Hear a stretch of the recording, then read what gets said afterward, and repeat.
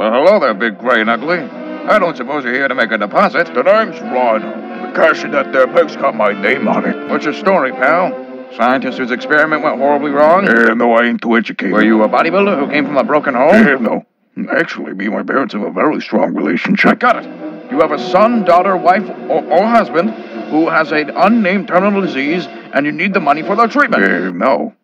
Is that common? Yeah, you'd be surprised. Unnamed terminal illness gets around here. But anyways, if not for any of those reasons, what are you doing? You really in it just for the money? Well, the money's a good thing, but, I just like running through walls. Yeah, I'm sorry? You see that wall?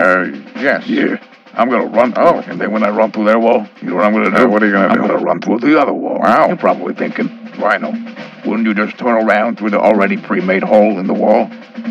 It's just not how I roll, Spider-Man. I like breaking walls. It's what I do. So you're just gonna run headfirst into a wall? That's your hope? That's it? Honestly, Spider-Man, I might not even grab the money. I might just run to another wall. I don't even know. Well, I mean, that's, destructive, but God, that's refreshing to hear. Really? Yeah, really. It feels like with every villain, they have a sympathetic or almost understandable rationale for what they're doing, and it's always a mind game, Am I the villain? Are you the villain?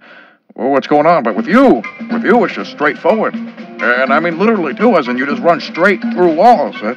I really vibe with that, I'll be honest. Oh, well, thanks, Spider-Man. I guess, now we gotta fight, right? Honestly, I'm gonna let you have this one. Seriously, go ahead, man. I wasn't here. Well, thanks, Spider-Man. Don't mention it, champ. Well, it's a really nice change of pace. I guess sometimes you can really solve a conflict with just wait, hold on. Oh, God, he's running through the people. Oh, God, I completely overlooked that.